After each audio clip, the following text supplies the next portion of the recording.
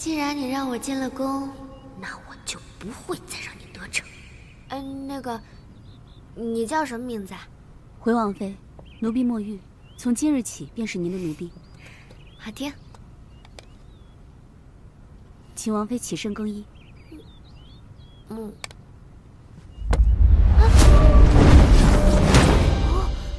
季楚居然在我身边安排了这么厉害的高手，他想干什么？难道准备随时杀我？多谢墨玉姐姐。王妃不必与奴婢客气。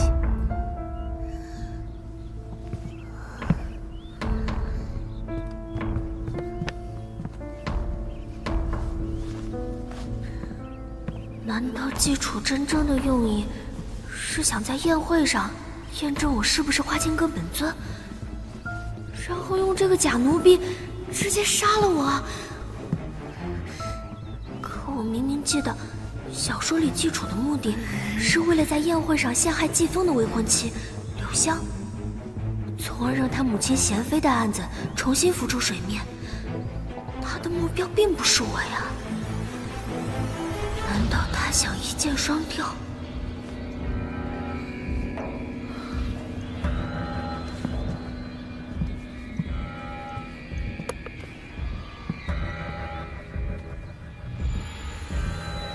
这个花间阁从扶余带过来的金手镯，简直就是我的催命符。王妃看看，可还满意？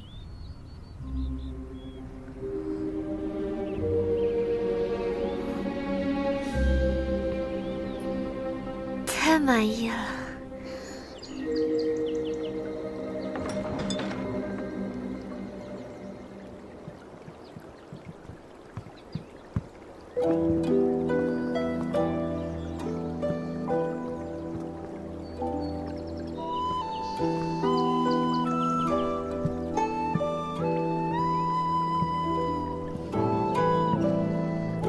殿下，走吧。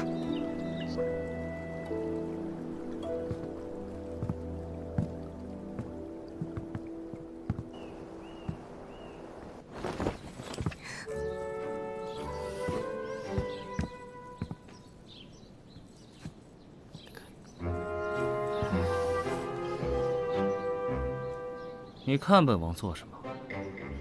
殿下，您能不能稍微收敛一下坐姿，让我也坐下？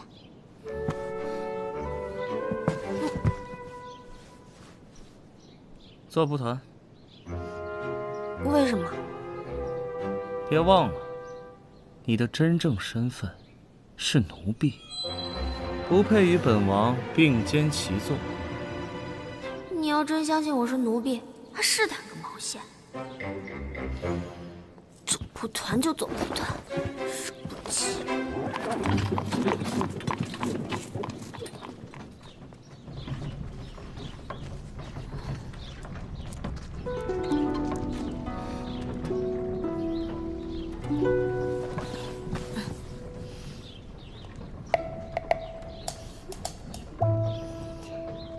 殿下，你是更喜欢清纯可爱型的美人呢，还是风流妩媚型的美人？这两种美人与你有何关系？哼。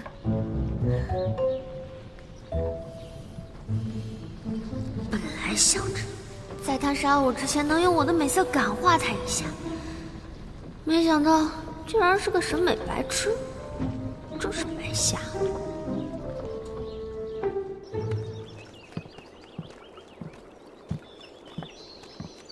哎，公子，你要出去啊？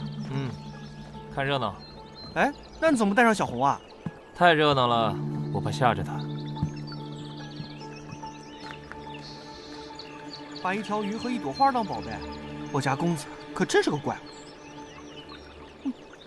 岂有此理！为贵妃好大的胆子，竟然指使柳明胜犯下如此罪孽，还杀人灭口。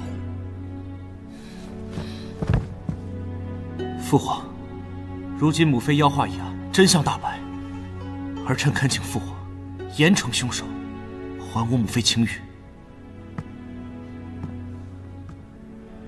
起来。父皇，父皇知道你对母妃的死耿耿于怀多年，父皇何尝不是？父皇也想立刻惩治那毒妇，但现在不是最佳时机，万不可因小失大。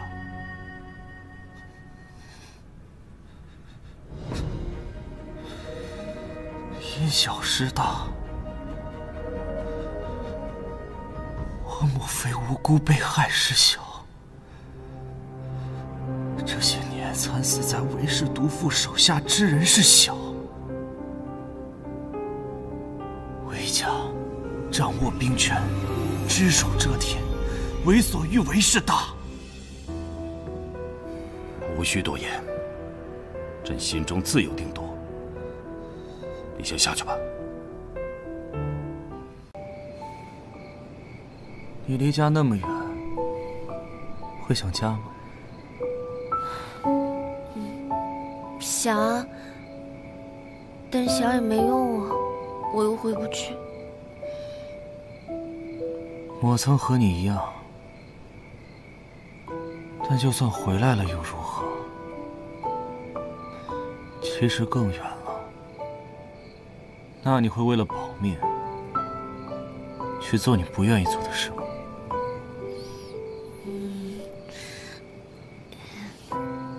虽然我不想承认，但我确实会为了保命，做很多自己不想做的事儿。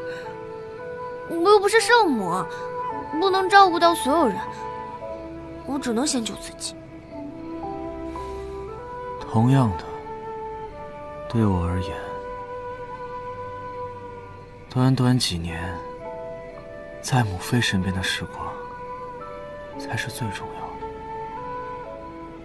其他的事都不重要。为此，我宁愿不择手段。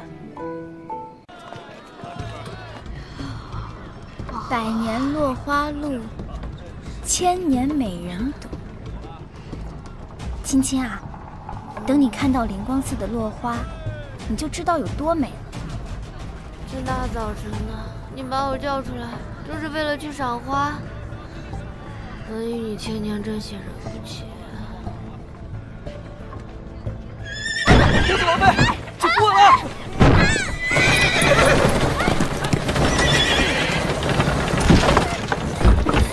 什么情况？停车！